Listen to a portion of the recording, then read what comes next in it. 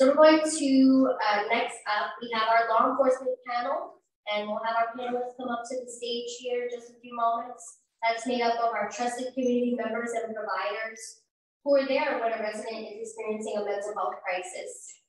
Our very own Community Police Alliance Coordinator, Dameon Stackhouse, will be moderating our panel for the purpose of broadening our perspective and reducing the barriers between our systems. That really, we all want the same things, right? And we want everyone to go home safely. Dameon is a New Jersey STEP and MBC alum of Rutgers, New Brunswick, where he obtained his bachelor's and master's in social work. Dameon has always been a listener and sought to give others the counseling and guidance that the community relies on.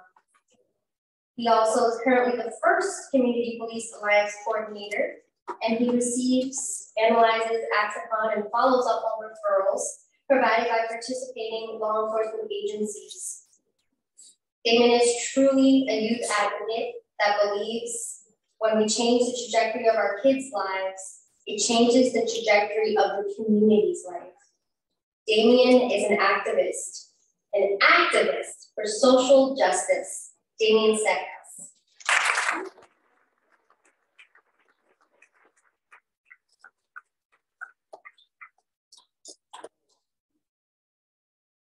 Good afternoon. Good afternoon.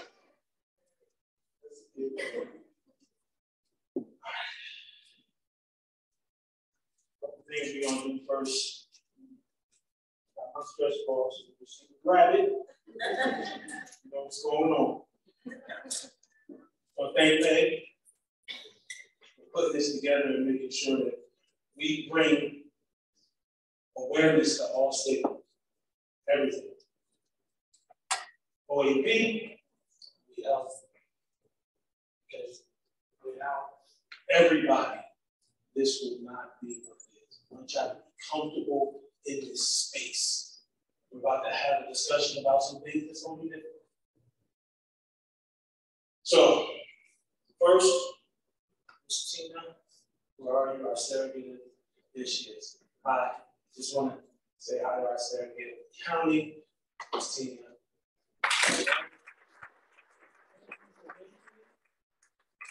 Anybody is checking off boxes to get a Buddha box?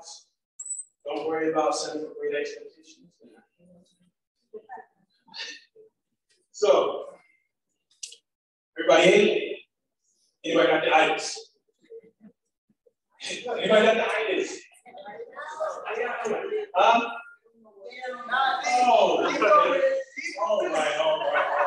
So you're talking about stigmas right now, right? So everybody that's African American know what the itis is. I'm like, you gotta get some better friends that are African American. Because you're not supposed to say it in public. But we're gonna have our panelists start to come up, right? I'm a man of many hats. You go to a black funeral, there's a section in the funeral, I've been to a lot of funerals, where there's 2 minutes of reflection. It never happens. If I put this hat on, I am the referee. That means you are to stop talking because you're going over your time or you're being combative and we do not want that in this space. Okay. Everybody got that? See what I have? Change up.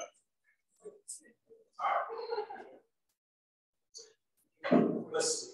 So I check almost every box in the stigma category for black men. It's in my bio. It's in my bio. I started my education, higher education, in the prison system when I was serving time for stealing. It's right. I'm telling you my story. All right. So inside of that, like most of us, we have issues. So just this week, I went to our behavioral health center and made sure I got myself a therapist because I've been dealing with a lot. And it's okay to say I need help. So I went and I made sure that I'm having our behavioral health department find me a Black male therapist, because I need someone that I can relate to, that I can look at, and not feel uncomfortable about what I'm talking about. So come on, parents. I need y'all to come on. Y'all should have been up here. Come on.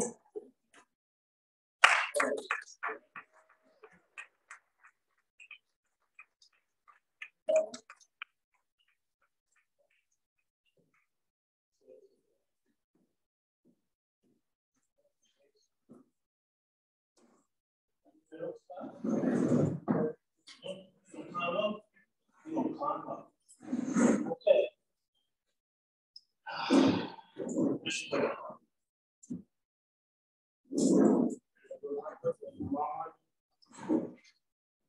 I'm going all over the place.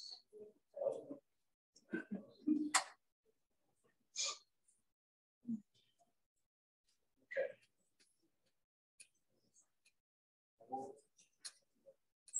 So we'll read the files backwards.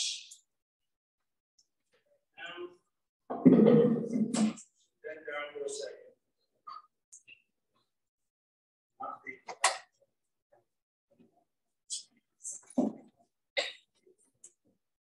All right.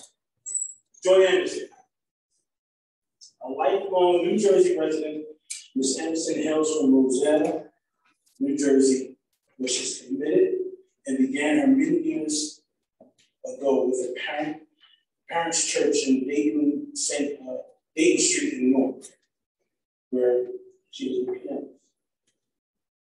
Working her way up after attending Somerville County Vocational School for practicing nursing, she attended Liaison College in Rhode Island, graduating with an associate's degree from Maryrose, and a bachelor's of science in nursing. Ms. Anderson, okay. Ms. Anderson is a member of the New Jersey State Nurses Association concerned Black Nurses of North, NAMI, also from the Plainfield area at NAACP, an Optimist Club of North Plainfield, Somerset County Black Democratic Club, Hyacinth Foundation for AIDS, and a member of the Rose Sharon Church of Plainfield. Okay. We're going to go to Stacey. Detective Stacey Fealey has been in law enforcement for 23 years, serving as a criminal intelligence analysis detective and undercover officer. You really got me. In 2019, Fealey was designated as the Operation Helping Hand Grant Program Manager as a lead Somerset County Resiliency officer, in addition to her other full-time duties. Over her tenure in Somerset County, Kelly self-proclaimed that her time working and for those who suffer from substance use disorders and mental health have been the most fulfilling of her career. Kelly holds a Bachelor's of Arts from the John Jay College of Criminal Justice and a Master's of Science in Criminal Justice Administration from Villanova, and is a certified peer recovery specialist.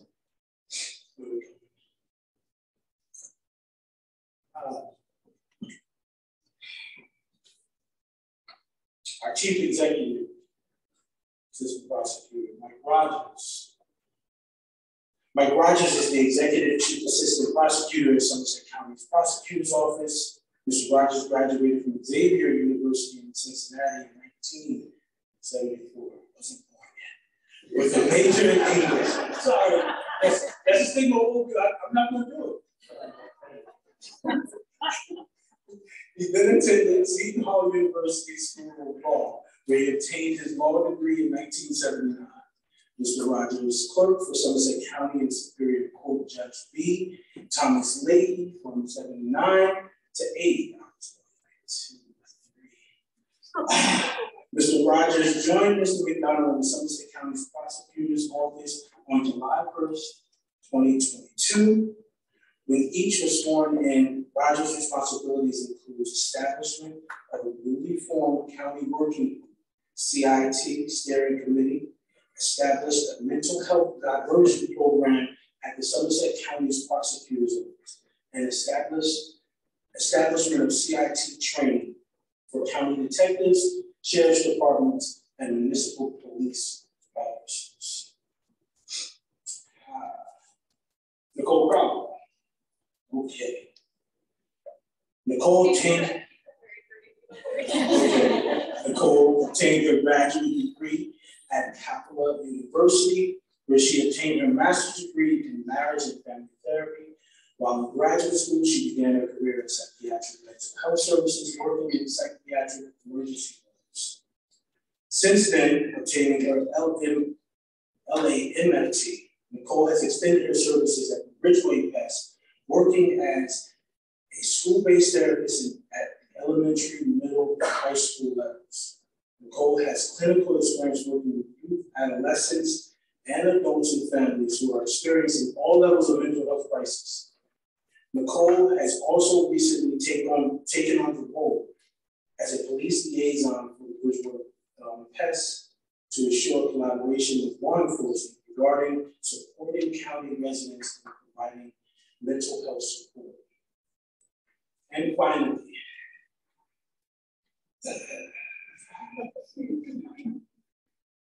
Officer Nicole. She's my first time. I'm getting nervous. She, in short, last year wanted to do something because we had lost a young lady in a bike accident, and we had a bike rodeo, and we were raising helmets. And I was struggling trying to put it together, and I seen, Officer Nicole on the streets of Somerville, and I was like, "Hey, would you like to join in on this initiative?" And she said, "No problem," and was there from the beginning to the end. So, Officer Nicole DeBaise began her office as an officer of Somerville since March of 2015. Is currently assigned to the Community Policing Unit. Before becoming a police officer, Nicole worked as a dispatch for the Touching Police Department and the Franklin Township Police Department. In 2019, she attended and graduated from John Stafford Police Academy in Union County, and then went on to work for the New Jersey Transit Police Department. At the Transit, she was the first female officer to become an emergency service unit. Nicole came to Somerville in 2015 and was assigned to the Patrol Division. Nicole's favorite aspects of community policing have been building relationships with the community and merchants in downtown Somerville, as well as being a bridge and gap between police and the community. Welcome, my panelists.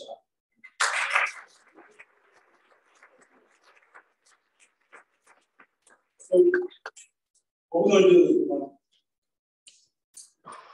we're going to go through a series of questions. Everybody's going to have approximately,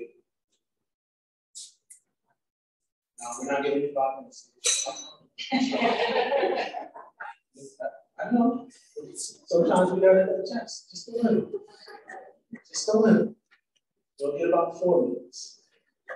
About 4 minutes. Because I want everybody to get a chance to talk and explain what's going on. This panel, if you haven't understood what's going on, we have a mother, we have resiliency, we have a county representative of the prosecutor's office. We have someone that deals with mental health crises on a daily basis with PESS, and we have law enforcement that is on the beat. We try to cover every aspect of law enforcement in the community with a mental health crisis. So, Ms. George. I'm going to ask you a question. I'm coming to you. See, no, you got time if you listen to me.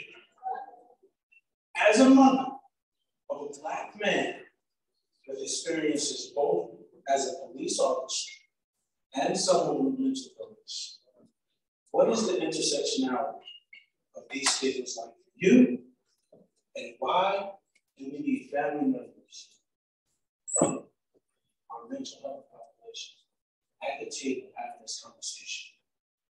Okay, real quick. I want the Black men to stand up. That's in this board. Black men. I want the audience to look and see what the problem is. Okay, I see this. Okay, let me go through my thing real quick. I have two sons. I spent the majority of my working career in North New Jersey, again at University Hospital. I was the president of the nurses union there. And I spent 40 years working with predominantly pregnant women with substance abuse issues, HIV, and mental illness. Okay, I thought my life was going to be so different. 4 children, I'm very proud of them. My daughter is the chief probation officer for Fealey County, proud of her. My son works for my son works for the Veterans Administration in Philadelphia. My middle son is one who's a police officer. He got out of school from American, only job he could get was being a police officer in Washington, D.C. My youngest son is the one that's mentally challenged.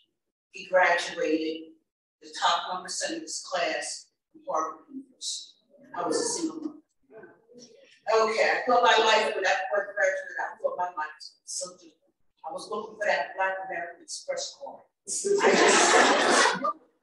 just knew it was coming back from my classes.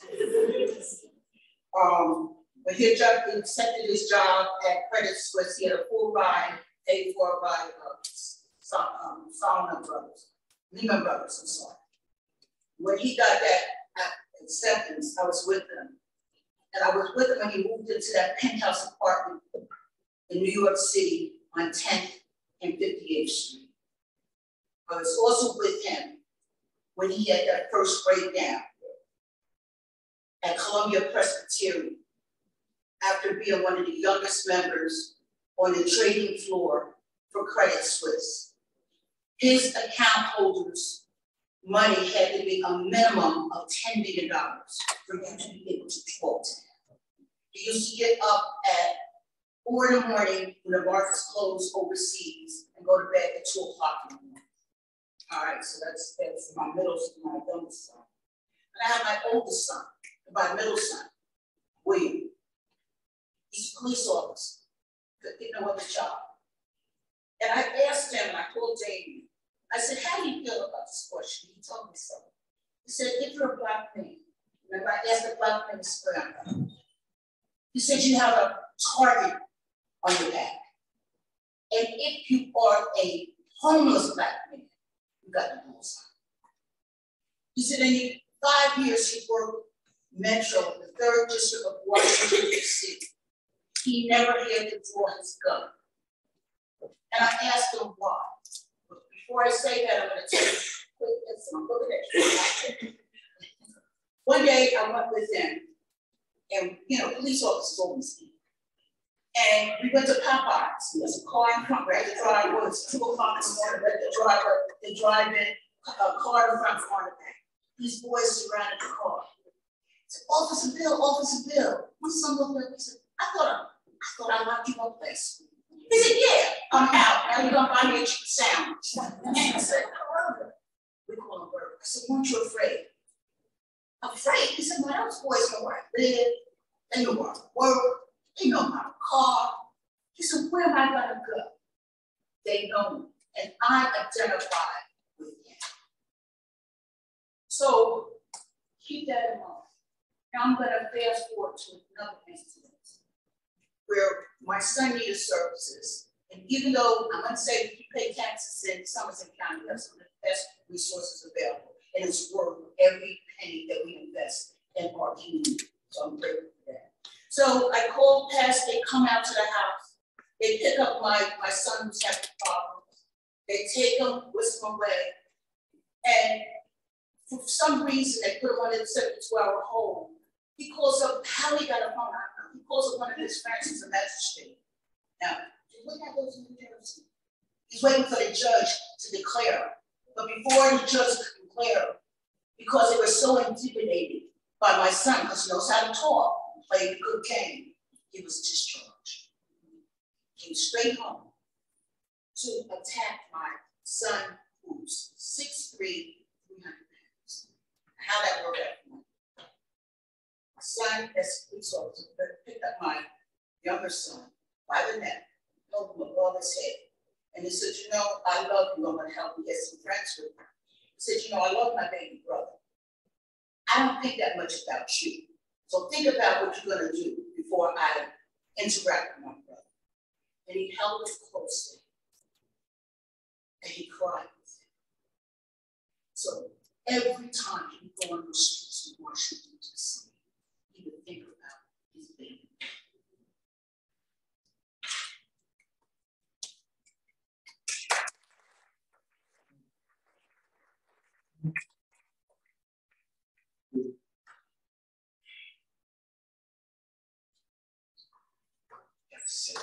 Stories as they come. What's happening? Nicole, Crowley. Ms. Joy was talking about PESS coming. Let's go right into the screen. So, what is your role as PESS, Psychiatric Emergency Screening Services? Is law enforcement involved in psychiatric crises? And why did Bridgeway appoint you specifically as the law enforcement liaison?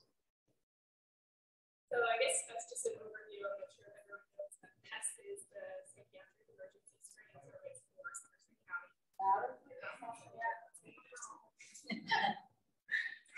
Okay, just an overview of PESS. It's the Psychiatric Emergency Screening Service for Somerville County, run by the Bridgeway Behavioral Health Services. So we function 24/7. So we are kind of the crisis line for any crisis happening all throughout the county. So with that said, a lot of our calls involve law enforcement. Many of them, the referrals come from law enforcement that are already on the scene, and they recognize that there's some sort of mental health component to whatever the call is. So our mental health screeners respond out immediately as possible. But the reality is we collaborate with the police on many of our calls. We don't always involve the police, we don't have to, but we do work alongside each other to kind of figure out how to get the person the best help that they need. I have noticed that recently, even just the last couple of years, the number of calls we get from police has increased significantly, and I think that's great. I think it's them kind of recognizing, like I said, the mental health components to some of their calls, which I don't know happened so much before. And they kind of, call us, kind of passing the buck to us, like, now it's your expertise, we need help in this, like what direction are we going in? And we help assess the person in crisis and determine what level of care they may need. Obviously, like you were explaining, sometimes the highest level of care is needing hospitalization, and we do have the ability to play a part in that involuntary transport to the hospital. But we also try to intervene, at lower levels of crisis. Try to, the goal is to keep people out of the hospital. That's the goal of PESS until it's needed, which does happen. But I know Nicole and I have been on many calls together, and even when there's the time span of the officers waiting for us to get there, it's even sometimes you guys de-escalated the situation before you got to that point. And we just recently gave you the title of the police liaison, and again, it's because the calls in which we are involved together is increased, and we really want to make sure we just ensure positive collaboration and continued communication. And I have a state trooper at home I live with, so I've had that conversation never ends for me. So it needs to come home from work. It's constantly just seeing each other's perspective. And, they have their one lens that they're looking through, and we have our other lens. And I think we're starting to kind of come together and have a better understanding of each other's perceptions. But that answers your question. Sure.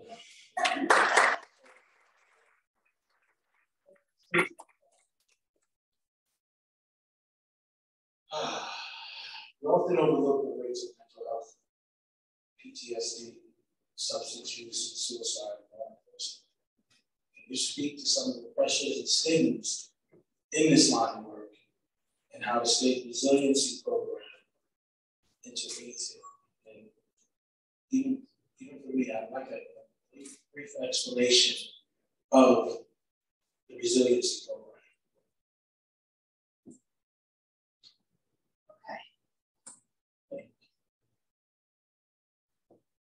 Being a law enforcement officer is an incredibly rewarding profession.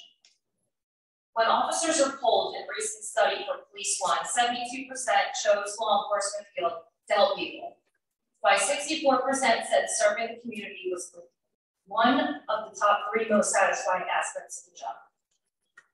However, over the course of our career, there's a paradigm shift, and we become cynical, pessimistic, non-trusting, and overly rigid. Officers nationwide are facing unprecedented pressures, including departmental scrutiny, the rise of anti-law enforcement sentiments, community demands for police reform, in addition to the rise of crime rates and police-targeted violence and ambushes. Together with the rise of retirements and resignations, plus the lack of qualified new hires, officers are now expected to do more with less. With our daily roles and responsibilities, we hold many hats for the community. But those duties come with an emotional price tag as well. People experience stress and trauma intermittently throughout their lives. On average, they say civilians, non-law enforcement, non-military, have 3, while law enforcement has 180.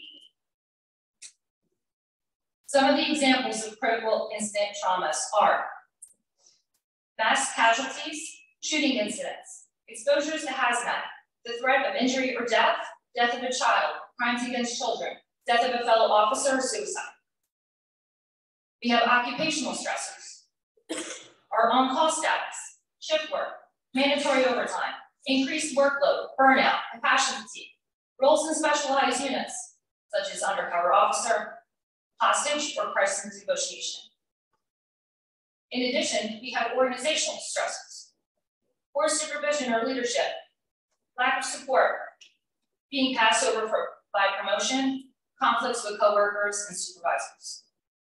Compounded by outside stressors, like family, relationships, divorce, children, parenting, finances, legal issues, aging, and physical health ailments, all can lead to a multitude of conditions.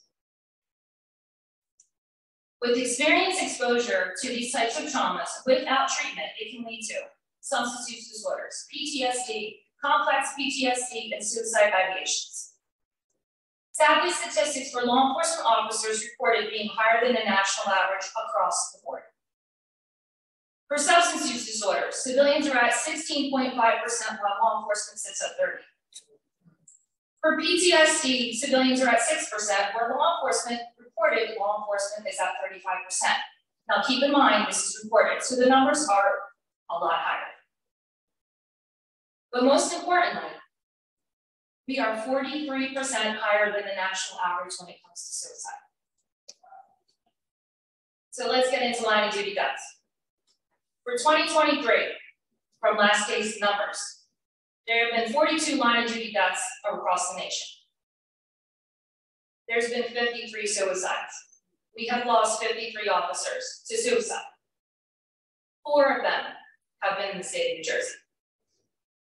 We are more likely to succumb by our own hands than by in the line of duty.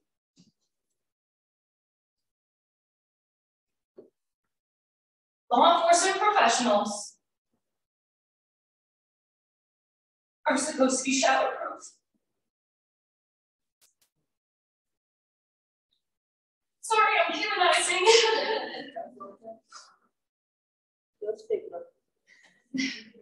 We do not seek help due to guilt or shame. We fear to be perceived. We fear the perceived perception of our fellow officers, being viewed as being weak. Plus, we are forced to face on-job related consequences, such as our loss of our job.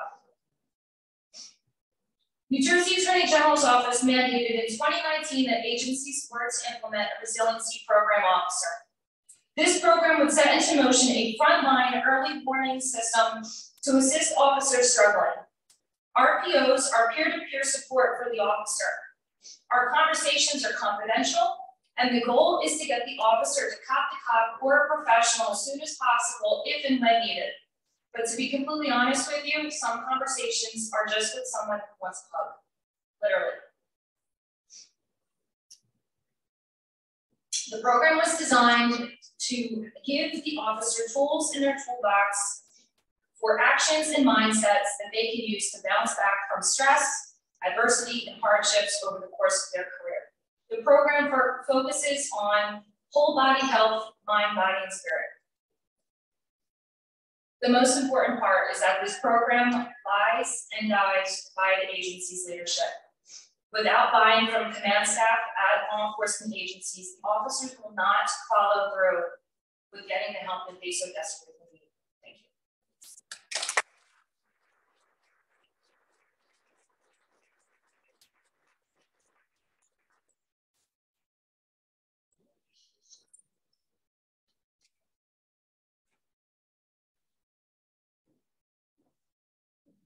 Officers are dying, born by their own hands.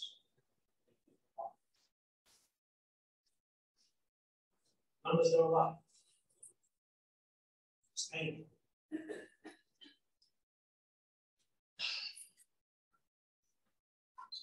Chief Executive. So, as the prosecutor's office lead law enforcement in the county, what initiatives and experiments are you doing, taking on these views of the issues? And I'm just going to push you towards CIT and mental health diversion, because I think that would really help our law enforcement. Thank you. We'll end up in the same spot. So, in 30 years, 37 years of private practice, county prosecutor, our main incidences of mentally ill really came in cases where insanity or diminished capacity was needed defensive. So our involvement was really sort of case specific. We didn't have any, but it certainly was not an everyday occurrence. John and I were both judges in this for 5 years before we came to our position. And there I began to see evil life effects that the mentally ill. And I sat in all 3 divisions. In the family division, is it there? Yes, it is there. In the civil division, is it there? Yes, it is there as well. And in the criminal division, it's pervasive. So after John and I got in, I was asked by the assignment judge to go to Miami with him and the criminal division to the mental health in Miami-Dade County, and they're known expertise in this area. And I was shocked at statistics that fall so unfairly on mental health. They are incarcerated at a much higher rate. The problems they have to deal with both at home, the community, homelessness, medication non-compliance, assisting them, and the statistics of locking up the mentally ill as opposed to getting them treatment are very disheartening. It's a sad comment in our society. We can't take care of the people who are near and dear from us. They just have an illness. That's all it is. It's just it's treatment. So, you know, there's an old saying about the weather. Talks about it, but nobody doesn't. We're going to be doing something about it. Prosecutor's office. This is a unique opportunity for us to step forward and make a difference. In that vein, we have already appointed the county working group, which is a series of professionals, various occupations, community leaders to address mental health resources. Just appointed, we had our first meeting. That's a very important step to get this topic on everybody's plate. And that's what we've done. And line on the corner. These are very substantial people. And very insightful. As part of that committee, there's also a committee known as the CIT steering committee. CIT, for those of you who don't know, is Crisis Intervention Team. That's the acronym for it. I'm very pleased to say that we have our first annual CIT training session scheduled for June 19th to June 20th. We'll be having approximately 20 to 23 mostly municipal police officers and about 10 or so mental health professionals for a 40-hour training session, 5 days a week. The chief detectives and I attended the Warren County CIT training. So we went through the 40-hour initial warrant. So we're starting to break the ice now. Our law enforcement officers are going to get the training they need so they know how to handle these very difficult, complex situations. We have emergency calls, they don't often have a lot of information, and they often run into very complicated situations. But we want our officers to know how to respond, to know what to do, and to be able to assist and not be in a situation where we're escalating the problem or de-escalating. So we're really proud of the efforts that we've made to help area. Last but not least, is our office has instituted a mental health diversion program for those individuals that have criminal offenses watched against them. One of the things we were able to do for our screeners was get on the initial screen called is mental health issue on this call. Knowledge is power. So if we can identify these individuals, many of whom don't like to speak about what's happening to them, we often need to go to collaborative courses. The bottom line is we have a program, really of 2 people who are just about ready for the evidence that are charged criminally. The mentally ill don't need to be incarcerated, they need treatment. I'm not speaking about every case, I'm speaking about a large majority. And fortunately, we have the resources in this young lady to migrate. We're going to do compliance. We're not going to, it's not that we don't trust the judiciary. They don't have the resources and information to look after these things, but we do. And so if we put in a person into the mental health diversion court, all proceedings are suspended against that person, and then that person can go to which we call health and wellness therapy. There's medication for this issue, severely mentally ill, we'll be able to maintain compliance. And if the person is not complying, our office will deal with that rather than relying on a third party who's overworked and understand. We're going to take care of it. So we need to be that. So this all started as somewhat of a journey for me as a judge, to see firsthand how to face this problem. And now I'm in a position to do something about it, which is very rewarding. So there's another faces here that recognize the leading individuals up here. I'm very happy to meet Sanders. Yes.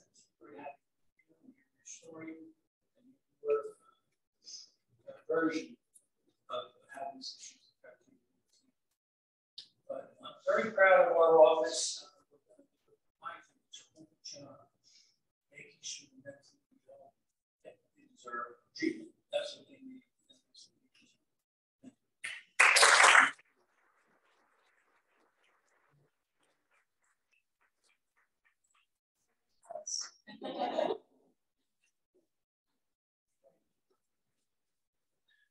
Nicole, can you please explain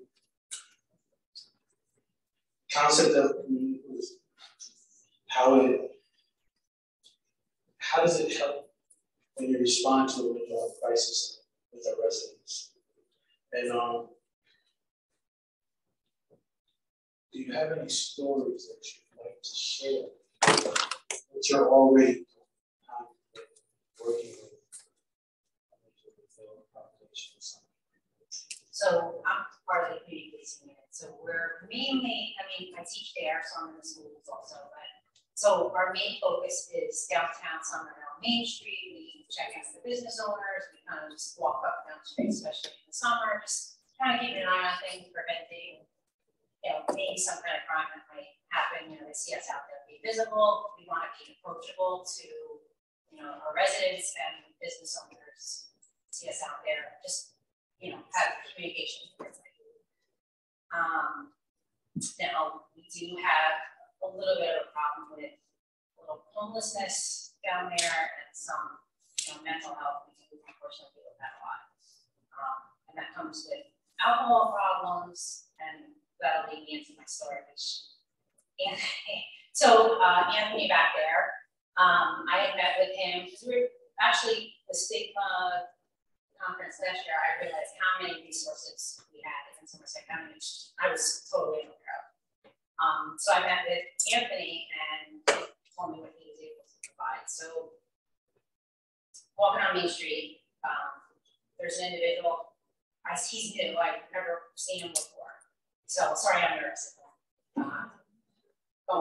But so I see this guy walking down the street, he's going like this and screaming, and I'm like, I see people are getting a little bit scared. So I go over, I'm like, you know, what's going on? And he's like, he's just babbling. He was telling me he's an alcoholic, he had lost a family member. It was just kind of like all over the place. So I would see him, he didn't, you know, he calmed down after I talked to him. I'd see him pretty much now every day, and he was drinking. It's not alcohol on him. So I would work on him, get to know him, talk to him, because I'm out there. So finally, he says he wants to get help. So I'm like, perfect, because Anthony back there, that's one of the things that he's from Richard Hall. Called him up, said, I'll be right out there. Comes, picks this guy up, takes him to Carrier. So he's gone for what, like 2 weeks, I guess he was out there. He comes back, he seems better. So he's like, you know, I want to thank you, like, I'm gonna get it. And my partners over here are really go through this. So he comes back and he's like, he says he's doing good and he got help, and like, I want to buy you lunch. So I'm like, don't worry about it. Like, I was leaving for vacation this week. I wasn't going to be around. I said, oh, where are you going? And we built up a little relationship. It happened to be my birthday. And to get any better, I told Dameon the story. So he's like, I said, when I come back, we kick the day. He's like, meet me in front of Central Pizza on Tuesday. So I'm like, okay. I didn't think he was going to remember. I was gone a week. I come back, I'm like, well, let me just, with my other partner, like, let me just go by there. Let me make sure he's not there. I would feel bad if I stood him up. Sure enough, we drive past, he's standing out there. So it kind of broke my heart. Like, he remembered the whole, you know, week. So, like, don't worry about lunch, you know, later, please come in. So we go into Central Pizza. This guy has a whole birthday cake. I'm sorry. There's a guy who's at rock bottom, has nothing. He was, I don't even know if he had housing at that point, but he has this big giant birthday cake from ShopRite that he had my name put on it. And I see like the sticker, it's like $25. So someone who has no money, he's spending his $25 on me.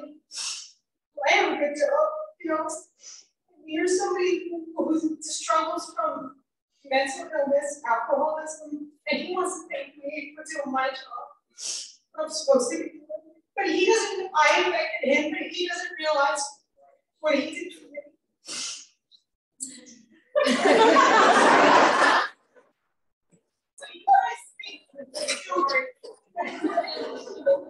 We're out here, you know, I'm doing my job. A lot of times we don't get to see what happens to these people after they go off to PESS or wherever. And I do care, we care. There's a lot of, I can't speak for all the police, I can speak for myself, but I care. And I bring this stuff home. I have trouble leaving it at work, but I care about everybody in the town that I serve.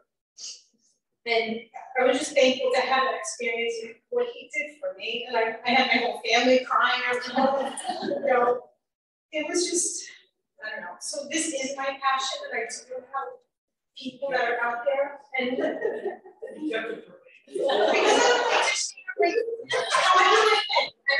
don't feel that I need to tell.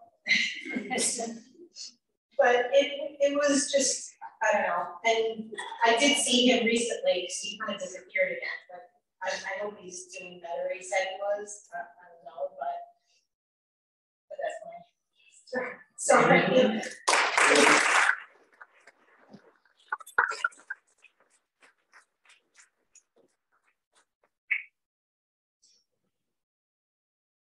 Thank you. I choked him on that. We're going to do a speed round, but just that settled what's going on with the shift in how we break down the stigma, what our law enforcement is doing, and how we care about our residents the same way you care about your mother, your father, your brother, your sister. It is, they're human. It's not them and us. It's just us. So, let's see. We're going to start with Nicole. I'm going to you coming all the way down. And this is going to be our last time we get a chance to speak. It's going to be 2 minutes. You're going to tell us why you get out of bed and why you continue to do this. And what do you want everybody to take home for what you got, what you did? So why I got out of bed, obviously, is that story I just told you. That is what gets me up.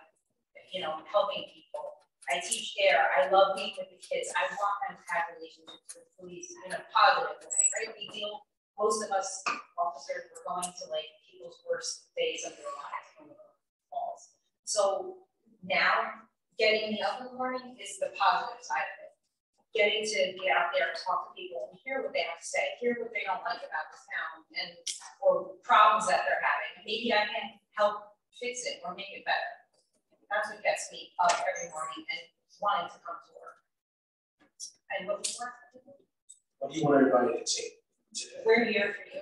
Please, I mean, whatever the stigmas are that do surround police, it's not all of us. There's good and bad in every profession. We know that. But we're here, we want to help and just make it a better place to live in for everybody. Thank you. Nicole? Why you get out of bed? Because I know screening and going out on the calls is not easy. You take it home with you. I mean, it's related to your story a lot, not the specifics of it, but the reality of that our jobs are, we're often seeing like the worst day of people's lives and the faces that they remember. You know, I think that we often don't know what happens. Like, you know, so we, you know, get them to a safe place where they need to be, or we refer them out to where they need to be. We often don't know, like, what happens after that. So we, you know, people have, we don't always get to hear the positive stories that come out of that.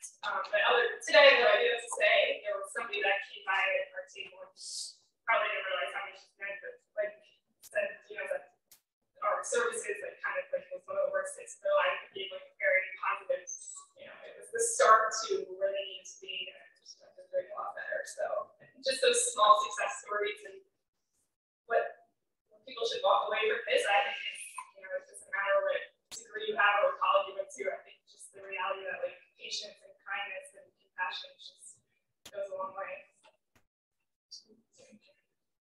Assistant Prosecutor. Yeah, so the reason I get up is because my wife makes me. I can tell you that as a trial attorney for 37 years,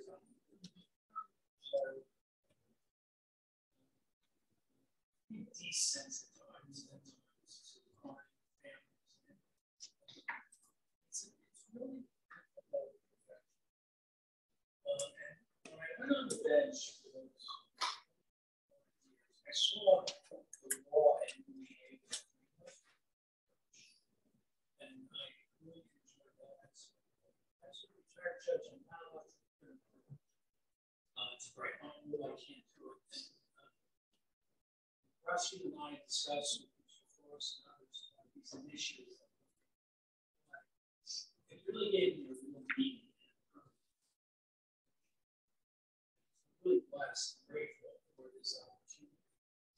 Because I really feel that what people to accomplish with the assistance of people like you is we really can make a difference. And that's really what I want everyone here to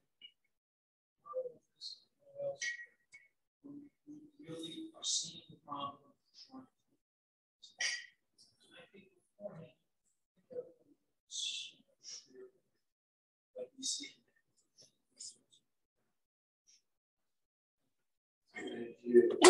Thank you. Kelly, what's she done? So I'm an advocate for my coworkers, my brothers and sisters in blue, who are strong enough to stand up and say that they need help and that things need to change for us in our career, that we actually start getting help that we need. Investing in law enforcement's mental health doesn't only help that individual officer, but it also helps with community engagement, because then we can be better officers out on the street and for the community that we serve. Literally, it's my desire to work with and to help my brothers and sisters in blue and to help their families as well. I never want to hear about another police suicide. I never want to go to another police funeral in my career. The takeaway is that cultivating resiliency is a personal journey and a lifelong journey for every human who starts this journey. But it can be learned. Nationwide organizations and leadership in law enforcement agencies see that there's a mental health crisis for police culture, and they're making the changes necessary to benefit and implement programs into law enforcement communities with mental health care as well as officer wellness programs. So I truly hope that in the future, all agencies will have officer wellness programs. Thank you. Thank you. Thank you. And Ms. Anderson, everybody see there's still 4 minutes left. I gave you your minute and one. It gets me up in the morning. It's my black.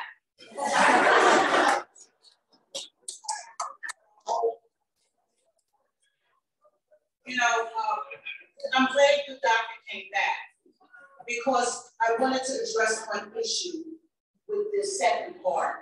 Is if you think it's hard for Asians to find a doctor, how many Black psychiatrists are board members in the state of New Jersey? What's about roughly? About less than 25%? Yeah. Oh, you missed the question. Yeah, it's a small number. And I work inpatient at the VA, inpatient at St. Michael's. It's a small number. Black men with mental illness are soft targets, as I said. And if you're hungry, what is the first thing you're going to do to get that hungry? You must steal. That's the first introduction to the criminal system. And after that, it's rape. The other thing is, my son was telling me that there's a lot of psychological training that goes into being a police officer, right? They go through a barrage of interviews, but yet racism in the United States still hasn't addressed that issue. And my son was telling me in his class that he was going to be the first person to shoot somebody. And just what they thought it was. My son was a police officer in DC, got her, went to Carnegie Mellon to become a data analyst. He's a good man. And he was a victim of police brutality in Pittsburgh because they thought his ID was fake. So there's a whole lot of things we have to do with mental health illness. That's a true story. There's a whole lot of things that we have to do. The other thing is that I work with baby. I come to work one day and there's this girl in a shopping cart with babies. She says, Miss Anderson, today I'm gonna kill myself. I said, well, can you wait till lunch? And in my head, I have to do, no, that's serious in pregnancy. And they have to be able to connect to somebody. And that's the point I'm trying to make. We got the services and we were able to help her. But the most important thing is be approachable, be available. And if you don't know, call Dameon or me.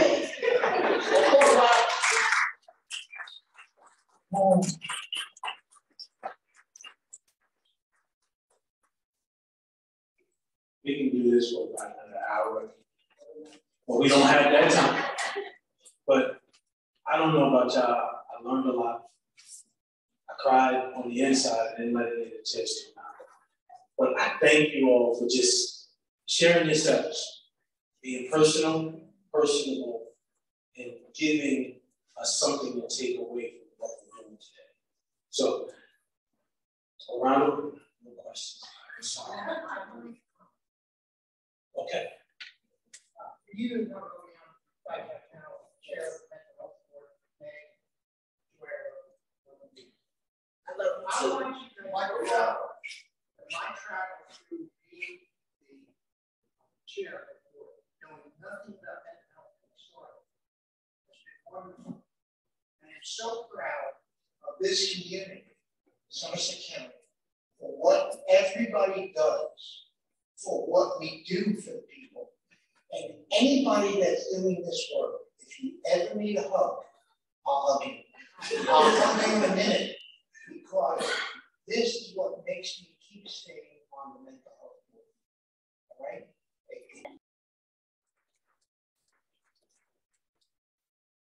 Now we'll continue with this theme of wanting better for our community and humanizing these experiences. And the experience as well that many people, whether we like to admit it or not, sometimes we're quick to shove off someone who may be different than us. And so we'll be hearing from Maryrose Fealey, representing the agency Not an Easy Fix and For the Younger Me.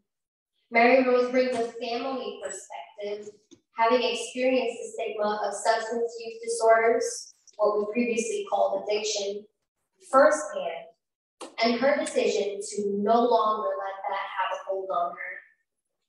Maryrose Fealey is a passionate humanitarian and advocate for positive change in the opioid crisis. And she's the founder of For the Younger Me, a movement building a camp for children with loved ones affected by addiction. So without further ado, Maryrose Fealey.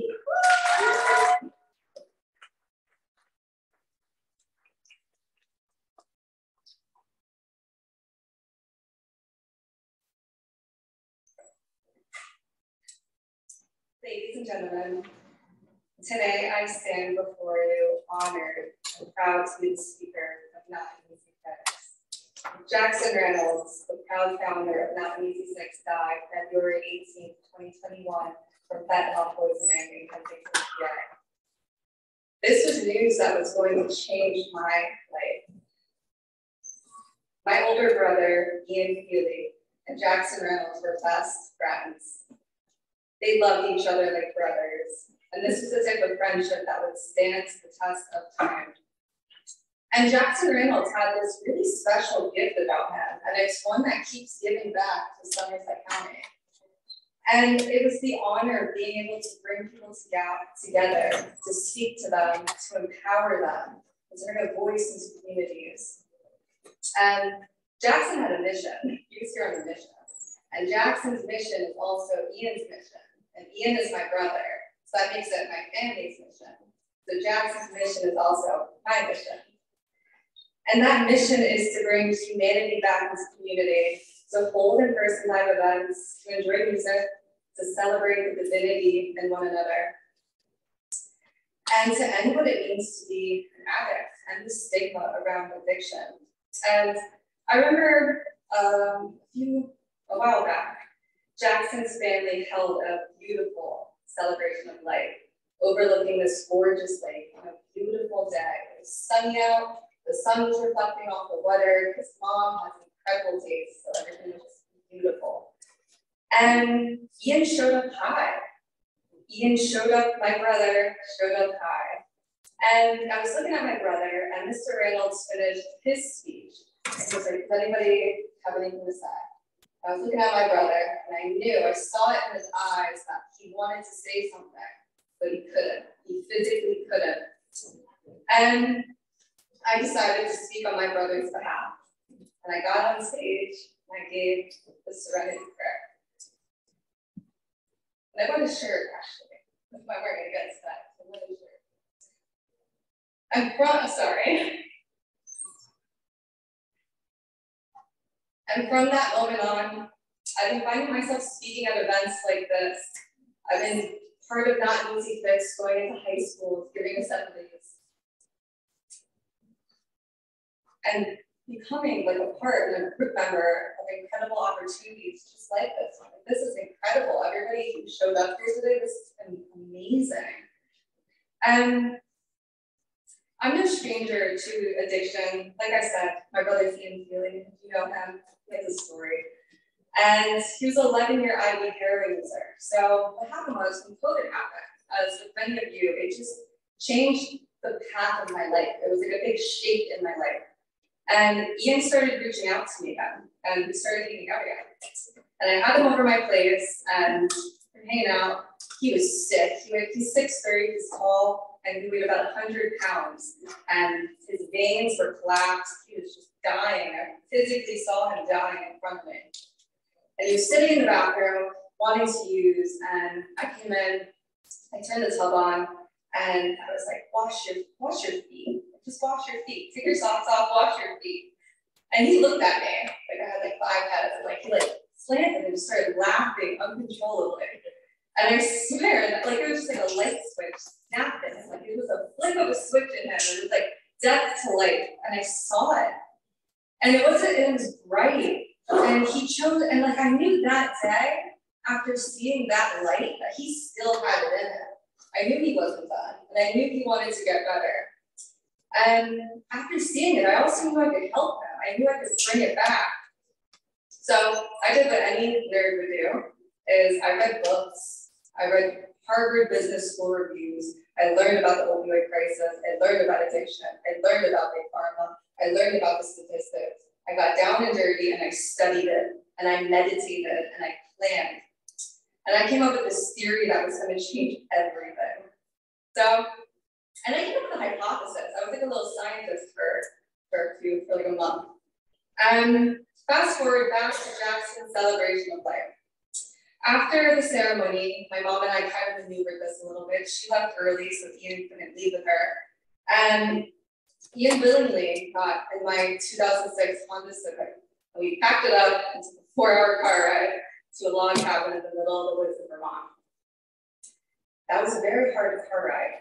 I was worried about him, actually. I was very worried about him because he's kind. But when we got to Vermont, I helped suck the poison out of my brother's life. And helping my brother was hard, and it wasn't hard in the way we worked hard at school. And it wasn't hard in the way my career, the Department of Defense was hard. This was hard on a psychological level. Helping him was hard emotionally and spiritually. To break the stigma that he held on himself, the stigma that he carried in his person, the way he believed about himself, I had to tear down this distorted reality that he had, who he was. And I refused to look at my brother as another victim of trauma, as a guinea pig that they like to throw in psych wards. And being the adult I am now, looking back at a doctor who labels a little boy or a little girl as bipolar, I know better now. And or a doctor that tells you there's a special opioid out there that's not addictive. Right? Like, what is that? What's that about? I was angry about it for a while, for a very long time. A lot of my childhood, I was very angry at a lot of people, a lot of adults. But I'm smarter now, and I don't hold on to anger. And I knew the statistics behind Ian before we went to Vermont. You know what I mean? Like 11-year IV heroin user. I was aware. You know, I was aware of the risk reward I was putting myself into, emotionally opening myself up to my brother again. I knew what I was doing. So I thought really logically about it. And I decided that even if I couldn't save my brother's life, which I did help save my brother's life, I could make an impact on the younger generation so that another sister like Lee would not have to bury her brother like what she did Jackson.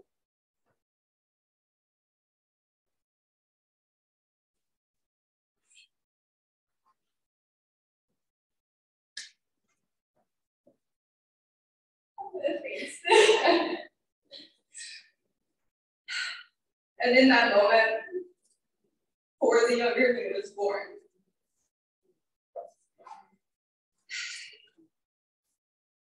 and he's battling his opioid addiction with his sister's help was created. 21 days off heroin, a 21-day documentary that has been shown virally across the world. 21 days, that's all I needed, that's all we needed, that's all you needed, it was 21 days.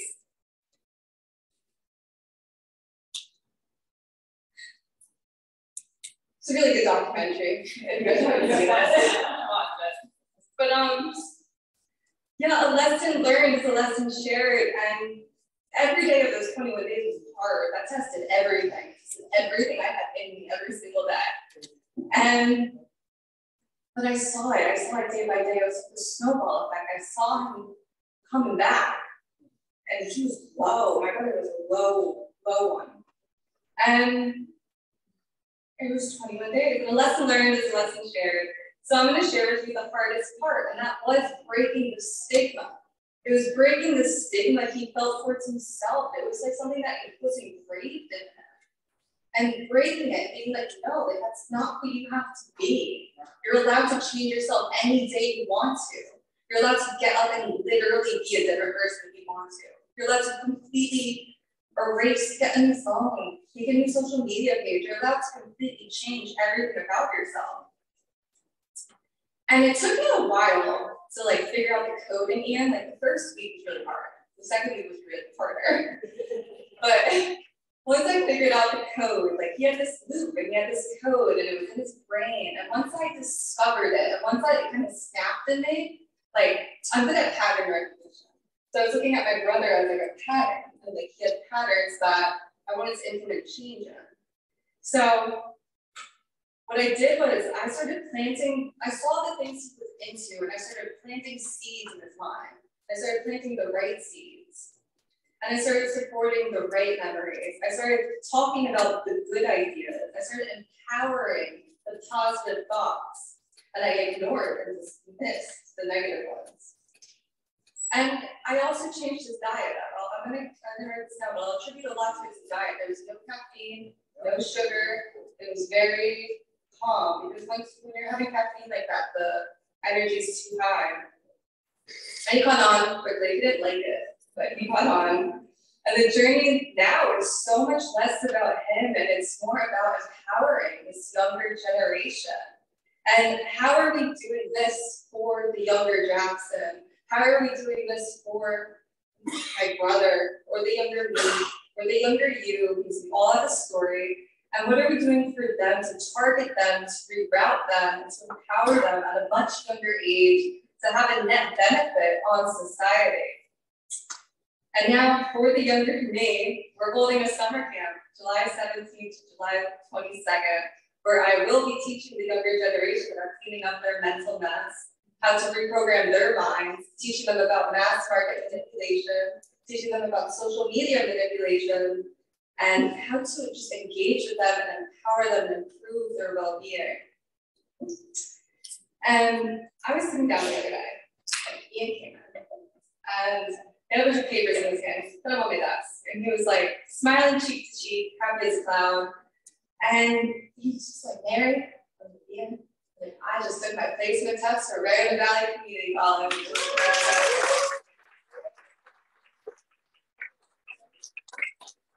And if I could go back and tell my younger self that my brother's here today, I would cry. I would cry. And as Jackson Reynolds would say, that it's not an easy fix, but there is always hope. Thank you.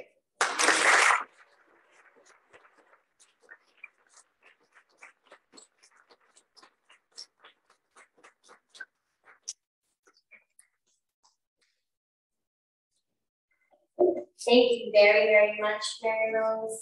And thank you for sharing your personal experience, and I'm sure many can relate on different levels and how we ourselves can plant empowering seeds of positivity. So to bring us home,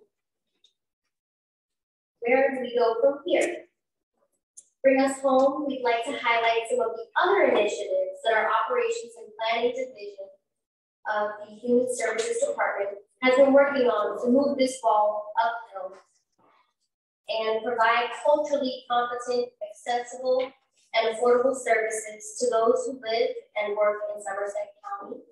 Please help me welcome Rheanah Johnson, Human Services Coordinator.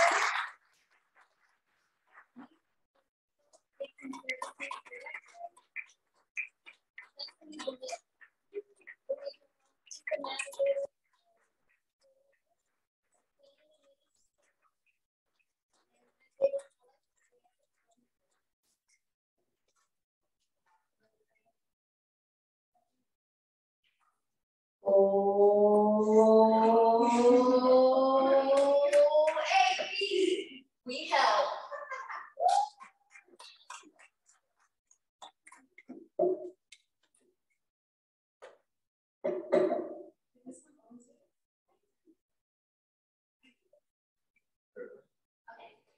So good afternoon, everyone. How are we going? Still hanging in there? All right. So I just wanted to take a quick moment to thank Meg and Mark for conceptualizing this conference. So here we are at year 2. We'll see if it'll be a year 3. Gotta check on Meg. But I could be biased, but I think that it has been quite a success. All of the presenters have been amazing, and I hope you each can take something away today. So my name is Rheanah Johnson, and I'm the Human Services Coordinator for Somerset County. I know you're probably wondering what that means, but don't worry. If you have not already, I'm sure you will receive an email from me at some point. So we have been receiving all of this information today, and you're probably thinking, where from here, how can I participate in the work to make Somerset County stigma-free? So I can say that I'm proud of the work that my colleagues and I have been doing, and I'm excited about the work that we have lined up. In my role, I serve as the coordinator of the Human Services Advisory Council, or HSAC, which is a state-mandated council that enables representatives of local government, volunteer agencies, providers, consumers, consumer advocates, and municipalities to coordinate efforts to improve the quality of human services in Somerset County. We identify human service needs and advocate for resolution and convene to foster communication, education, and information sharing. By the way, this is your open invitation to join one of our meetings. It is a great way to connect with like-minded people, learn about services provided throughout the county, and for you to be a change maker. For months now, the HSAC has been advocating for change regarding social work licensure delays. As many of you are aware, the demand for mental health services is at an all-time high and has been intensified by a staffing crisis. In addition, there have been delays in the issuance of licenses. The council has written an advocacy letter intended to bring about legislative change. I'm happy to share that through our efforts, our director, Mike Frost, as well as our HSAC chair, recently had the opportunity to meet with the deputy director at the Division of Consumer Affairs.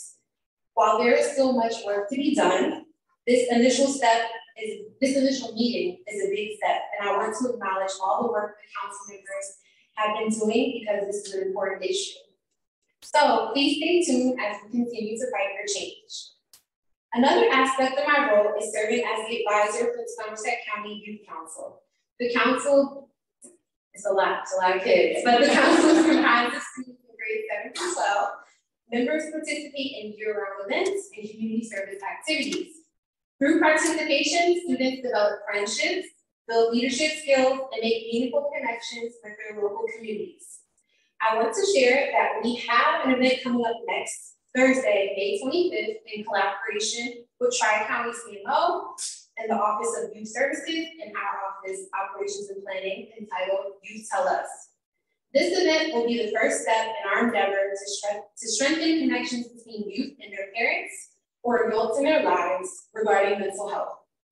We want to start the conversation with youth, allowing their voices to be heard. The U.S. Surgeon General said it best. Far too many young people are struggling with their mental health and unable to get the support they need. We all have a role to play in supporting youth mental health and creating a world where young people thrive. Probably like most of you in this room today, I have a passion for doing what I can to uplift and help others in need. During my time here in the county, I have coordinated various events to provide information, support, and much needed resources to our vulnerable populations. One event in particular is our free community resource event. This event was first initiated in response to the effects of Hurricane Ida. After Ida, I was tasked with calling residents to identify their immediate needs. As you know, many people lost everything, and some of the people I spoke with were reported still wearing the same clothes from the night of the storm almost a week out. It was truly heartbreaking. I came up with the idea to find a way to get free clothing and resources to the community. While looking for a location, I was connected with Good Shepherd, who had recently hosted an event, and the rest is history. This weekend will be the 4th time we will be hosting this event in collaboration with Good Shepherd Lutheran Church and the Giving Network. And each time we host this event, it grows larger, which makes me so happy. And this past October, we served about 100 households each day. The event will be held today from 4 p.m. to 8 p.m., so right after this afternoon. And tomorrow from 10 a.m. to 2. And it is open to all residents. Indeed, we do not ask for any identification or anything like that. And I would be remiss if I did not give a special thank you to the Food Bank Network as well for their generous contributions for snacks for the family. So I leave you with this quote by Mother Teresa: "I alone cannot change the world, but I can cast a stone across borders to create many ripples." I challenge each of you to share these events and information you learned today with a loved one or someone who may be in need. And I invite you to collaborate and participate in future events so we can support, educate, and continue to make Somerset County stigma-free. So again, my name is Rheanah Johnson. My contact information will be available after this presentation, and I thank you for your time and look forward to working with you. Thank you.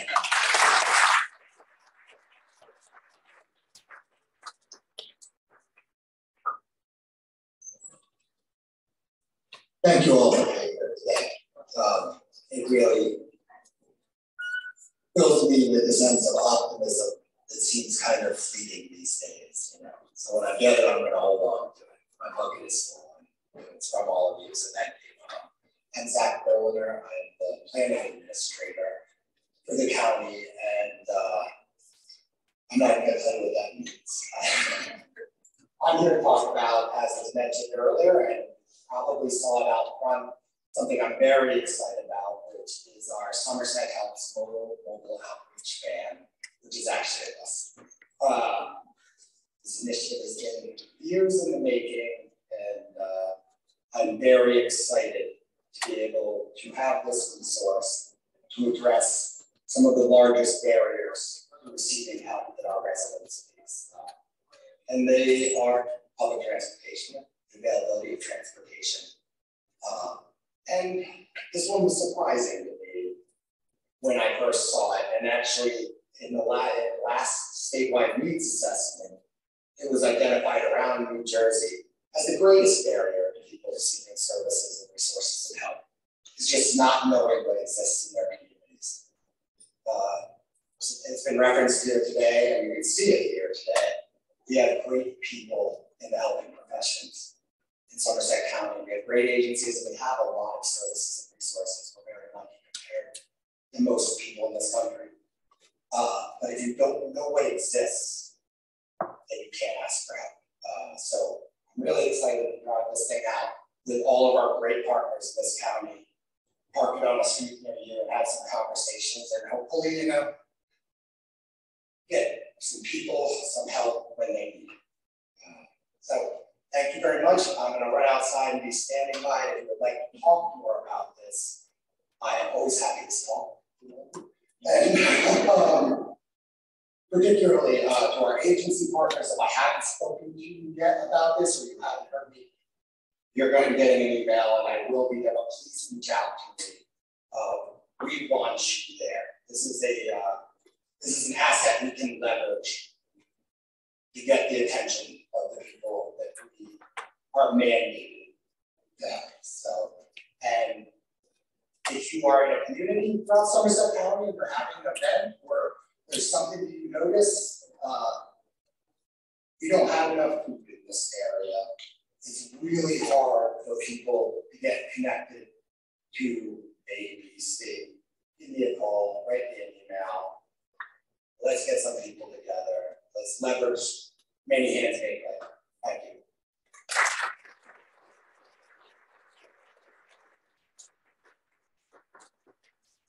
Hello, everyone. My name is Federico. I'm the Addiction Services Director for the Somerset County Department of Human Services. And I wear a few different hats, but today I'm mostly going to talk about the opiate settlement funds. Does anybody know what that is? Okay, so the opiate settlement funds is a national litigation coming from the devastating effects of overprescribing and harmful marketing of prescription pain medication and the opiate epidemic that ensued thereafter. Somerset County will receive approximately $450,000 per year for the next 18 years. As of right now, that number is increased. We pay more, but that's a start. And the funds have to be used towards a list of approved purposes, and that is from a memorandum of agreement between New Jersey and the national litigation. So states, counties, and towns can't just use the money for, salaries and things like that. It needs to be for substance use disorder, prevention, recovery support, or treatment specifically. A list of a few of the examples are up there. They're very broad. So I'm going to talk about a few things that we've already done and a few things that we are doing. How do we ensure that you trust us to use these funds appropriately? We created an advisory council to help steer the funds. They provide input and advice and recommendations to the county on how to use these funds. If you are on the council and you're here still, please stand up for a quick second for the Opiate Settlement Advisory Council. Meg's back there, cool. Ken was here somewhere. It's a group of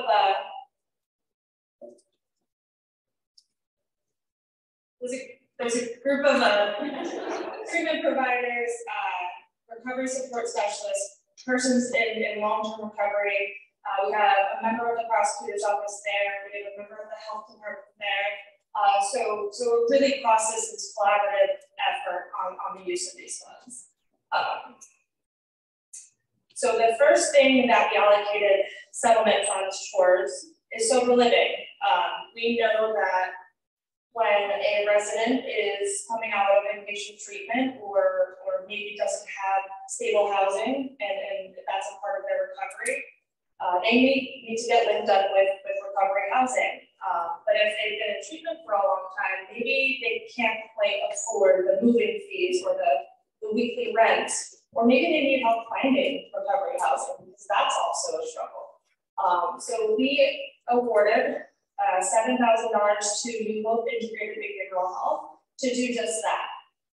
A resident now has the option to sit with a case manager, find a recovery house, that suits them, but also the settlement funds will help that resident pay for the recovery housing. So moving costs, weekly rent, things like that. And that was again awarded to the Open Integrated Behavioral Health. The second use of the funds that we've already done is allocate some money to community crisis, all of them are not orange, to help them with their peer recovery services. And specifically their peer recovery pop-up services. So that whole theme of taking services to the resident, taking services to the community, and meeting people where they're at. So some of those services might include one-on-one CPRS support, recovery coaching, free Narcan kits, fentanyl test strips, and free wellness items. If you have any questions about the peer recovery pop-ups, I will probably forward you to the experts that are doing these services over there at CIC, but they will be most likely in your community this year. Sorry, there's a lot of feedback. So the third thing that we've already done with the settlement funds is create the Behavioral Health System Navigator program. As we know, there are a lot of resources in Somerset County, and sometimes that's hard to navigate. Maybe you don't need 100 different resources in a pamphlet to help you connect to services. Sometimes you just need the number that works for you. So I will perfectly segue into introducing Stephanie Billitz, our Behavioral Health System Navigator.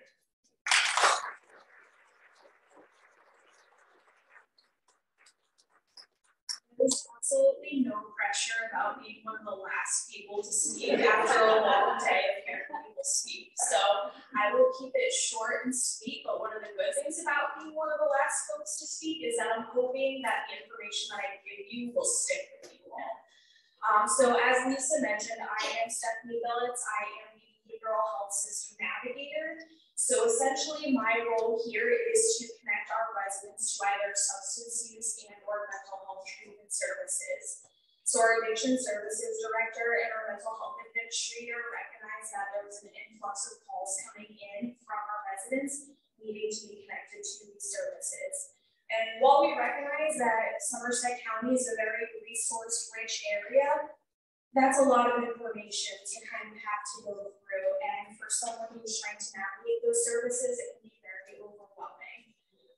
So it is a mixture of things. So I like to pretty much vet a lot of the resources before I give them off to someone, because there's nothing like blindly handing someone a resource and then they might not end up taking their insurance. They no longer in practice. Maybe they change the scope of their practice. And we found a lot of that was happening after COVID-19 and hurricane items. You know, Somerset County was vastly affected by the hurricane. So just as a kind of live example, while I was here at the conference today, helping everything run, last night before I left the office, I had a parent reach out. They were looking to get their youth connected to a service.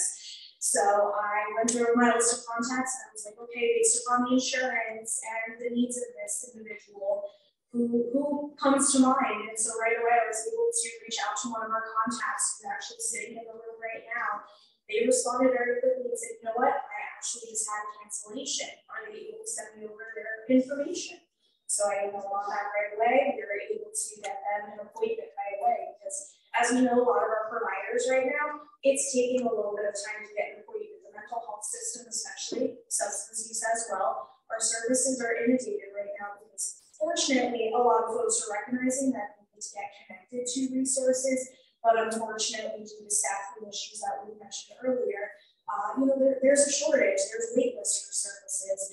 And that's another big portion of my position is just to be in the know of who has wait lists. I like to manage folks' expectations when they reach out to me. You know, are you in immediate need of service? Or is it okay if you wait 2 or 3 weeks to get connected to, say, a therapist or a psychiatrist?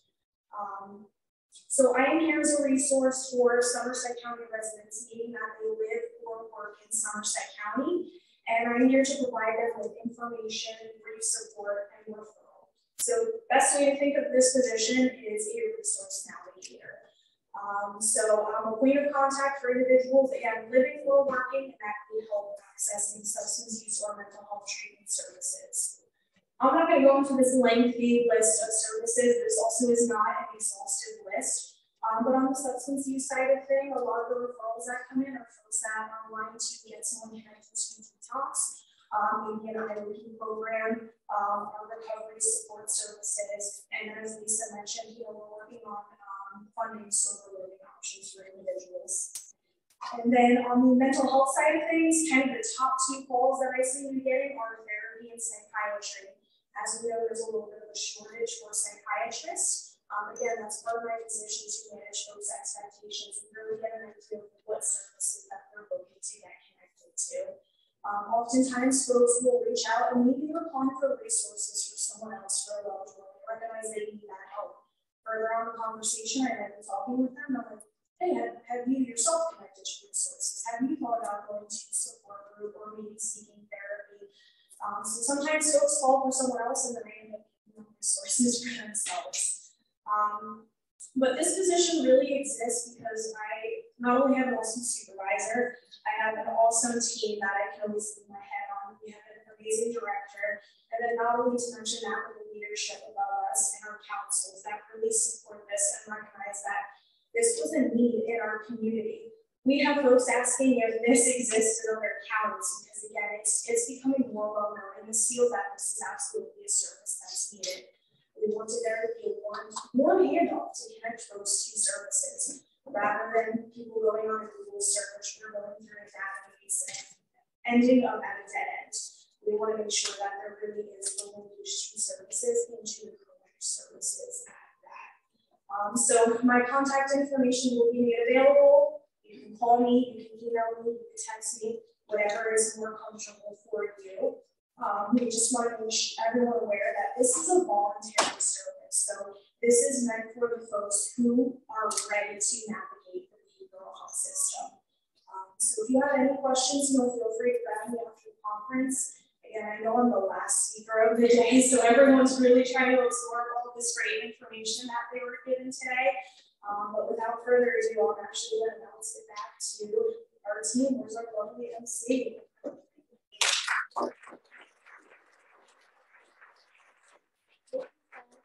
Lisa, Rheanah, Zach, our entire OAP staff will work on the OAP chant being listed.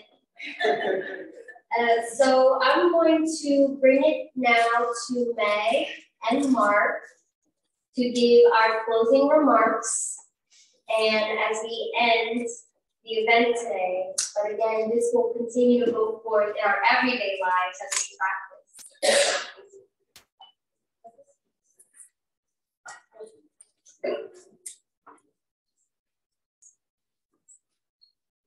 I just want to say that I started the trend of crying. I just. I completely really. I just want to say thank you all so much for believing, and I'm going to cry. Believing in this, and obviously something touched everybody here. There was something, no matter what story it was, maybe you couldn't relate to it, but there was an element that did. But again, none of this could have been done without our chair, Mark Williams.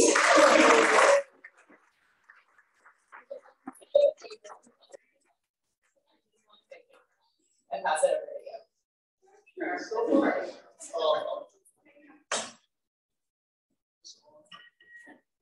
Okay. No, I'm good. Very, very quickly. Everyone, I shouldn't say everyone, folks know how much we are hurting for clinicians out there in the community since the pandemic. I want to put a plug in for volunteers.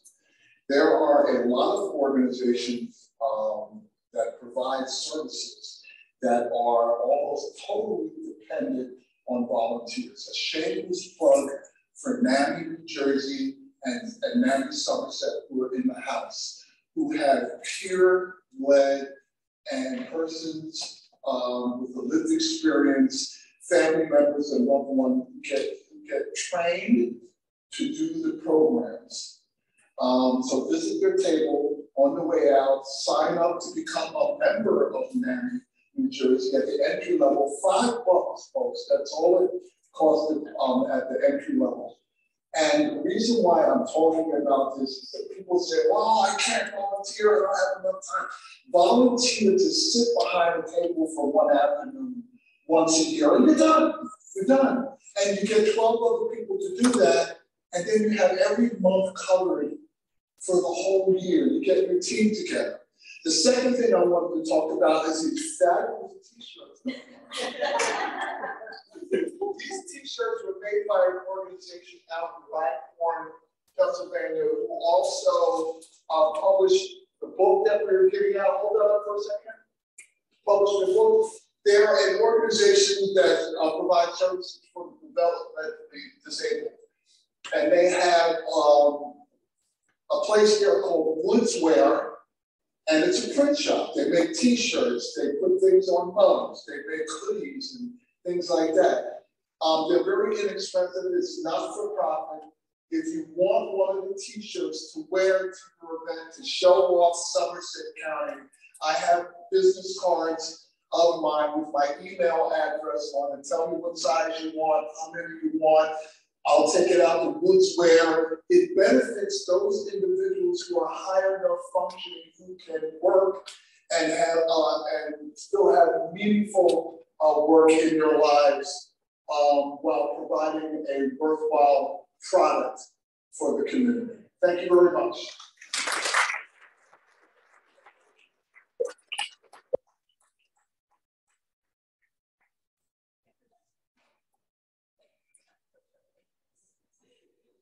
That's it. That's all we got. Thank you all so much for comfort room, all of our vendors and speakers. Please take whatever is needed. Oh, and the survey on the table, please, if you haven't already done that, please use the QR code, scan it to your phone, and please let us know what we can do. Thank you all. See you next year.